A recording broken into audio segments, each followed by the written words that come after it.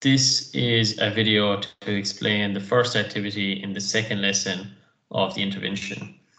So the activity is based on getting the participants to match these objects to a corresponding orthographic drawing.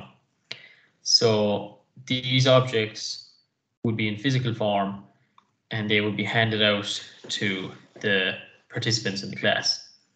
They would be able to physically turn the models around, orientate them in the different ways they need to both plan, elevation and in view. So they'd look at them in different views physically in front of them on the table.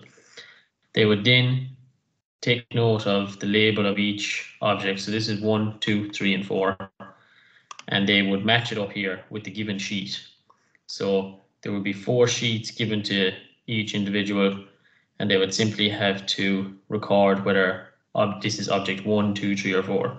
So as we can see here, this is object 1. They have to write in object 1 here, ensure it is object 1, and they have an option of 4 for each sheet.